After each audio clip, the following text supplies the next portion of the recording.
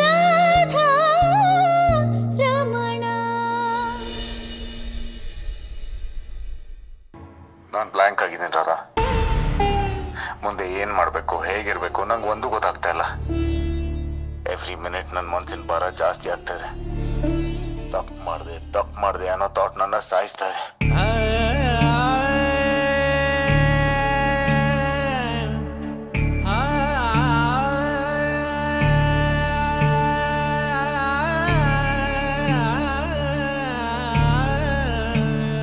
C how unlucky ಆಯ. ಮೊದಲು ಅಪ್ಪನ ಕಳ್ಕೊಂಡೆ. ಆ ನೋವು ಕಮ್ಮಿ ಮಾಡೋಕ್ಕೆ ದೇವ್ರ ದಿನಕರ್ ಅಂಕಲ್ ನಮ್ಮ ಮನೆಗೆ ಕಳಿಸ್ದ. ಅವ್ರ ಕೈಯಲ್ಲಿ ಅಪ್ಪನ ಪ್ರೀತಿ ಕೊಡಿಸ್ದ.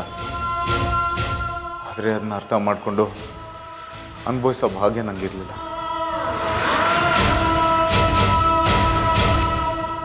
ಅವ್ರ ಪ್ರೀತಿ ಮಾಡಿದಷ್ಟು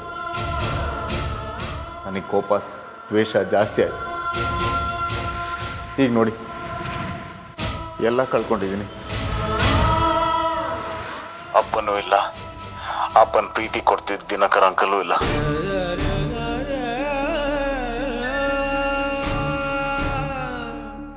ಅವರಿದ್ದಾಗ ಅವ್ರ ವ್ಯಾಲ್ಯೂ ಗೊತ್ತಾಗಲಿಲ್ಲ.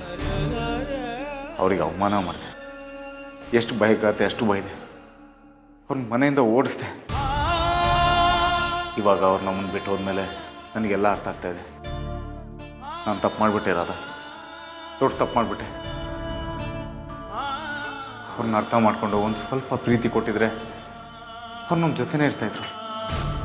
ಹೀಗೆಲ್ಲ ಆಗ್ತಾ ಇರಲಿಲ್ಲ. ಸಮಾಧಾನ ಮಾಡ್ಕೊಳ್ಳಿ ರಮಣ್. ಆಗಿರೋದನ್ನು ಸರಿ ಮಾಡೋಕ್ಕಾಗಲ್ಲ, ಆದರೆ ಅದನ್ನು ಮರೀದೆ ವಿಧಿ ಇಲ್ಲ. ವಾಪಸ್ ಬರ್ತಾರಾ? ಪ್ಲೀಸ್ ಅನ್ವಿತಾ, ರಮಣ್ ಒಬ್ರನ್ನ ಕೊಲ್ಲಷ್ಟು ಕ್ರೂರಿನ. ಇವತ್ತು ಅವ್ರ ಮಾವನ ಬಗ್ಗೆ ಎಷ್ಟು ಕಾಳಜಿ ತೋರಿಸಿದ್ರು ಗೊತ್ತಾ? ಏನಿದ್ರೇನಂತೆ? ಇದನ್ನೆಲ್ಲ ಇವಾಗ ಹೇಳೇನು ಪ್ರಯೋಜನ? ಅಣ್ಣ ಸರಿಯಾಗಿ ಕೇಳಿಸ್ಕೊ. ನೀನು ಇನ್ಮೇಲೆ ಎಷ್ಟೇ ದುಃಖ ಪಟ್ಟರು, ಎಷ್ಟೇ ಪಶ್ಚಾತ್ತಾಪ ಪಟ್ಟರು ನಾನು ಮಾತ್ರ ನಿನ್ನ ಕ್ಷಮಿಸಲ್ಲ.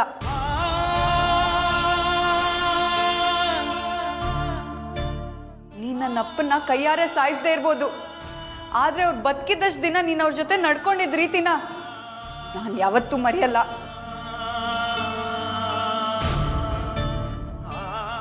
ಮಿಸ್ಟರ್ ರಮನ್, ಎಲ್ಲ ಫಾರ್ಮಾಲಿಟೀಸ್ ಮುಗಿಸ್ಕೊಂಡು ನೀವು ಬಾಡಿನ ತೊಗೊಂಡು ಹೋಗ್ಬೋದು.